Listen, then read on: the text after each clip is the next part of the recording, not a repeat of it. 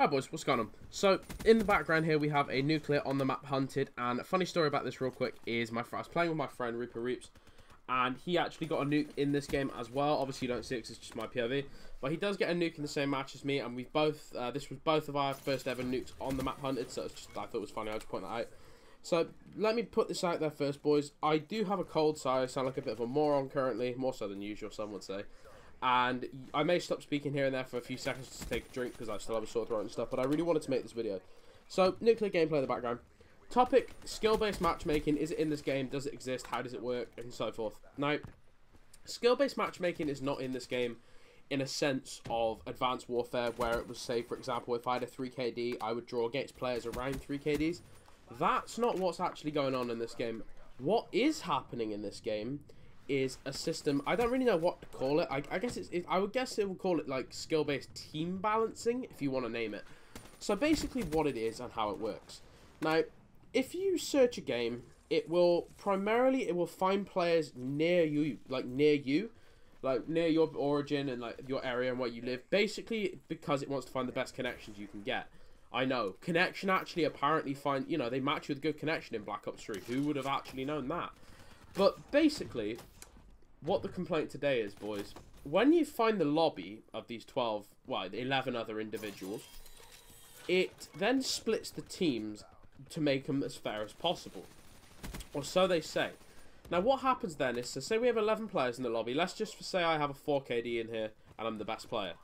It will basically take the rest of the good players, or the better players, and match them on the opposite team against me, and then give me all the players that aren't very good.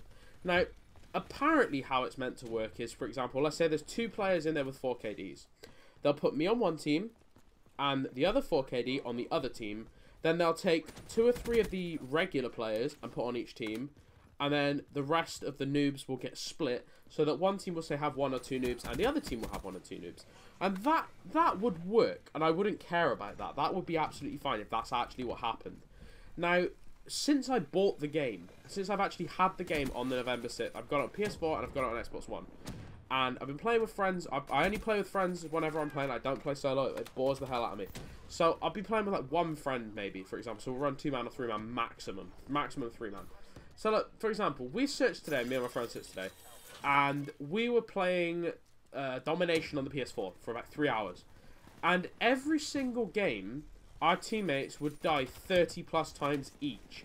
No exaggeration, 30 plus times each. To maybe 10 to 12 kills. We had a game on Combine where they had a whole, well, it was 6 guys, none of them in a party, all around 3rd to 4th prestige. Which is already annoying in itself, because they're not too bad if they're already that rank. But all of our guys were below level 30, no prestige. We had like a 30, a 26, a 19, and I think an 8 was what we had, something around there. And none of them got more than 10 kills, but they all got more than 30 deaths. And this is apparent in every match I play. I've played this on stream, I've pointed it out on stream multiple times. A lot of my gameplays where you can see the scoreboards at the end, you'll notice that my team is just chronically negative. And it happens every game. It's not just once or twice, but every single match. Now, is there something in this game where good players get all the bad people on their team, and then the rest of the remaining somewhat good people in the lobby are on the other team? Yes. Why is that bad? So let's, for example, say I play Domination with one friend. I have 4 people on my team feeding the enemy kills.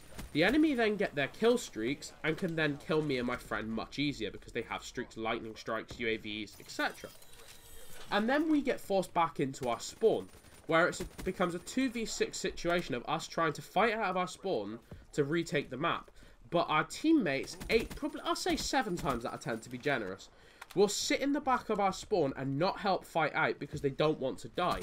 Not understanding that not fighting out means they'll die more.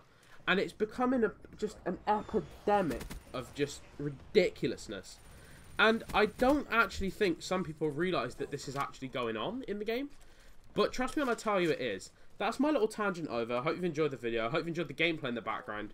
Thank you for watching. If you are new to the channel, make sure you subscribe. Leave a like. I really want this video to get out there. So you can leave some likes and really force this up the views. That would be brilliant. Yeah, leave a comment on your opinion. And let me know if this has happened to you, because I'm getting really sick of it. Something needs to be done. finesse, team balancing, Von der Haar. God bless. Thanks for watching, boys. That's me out.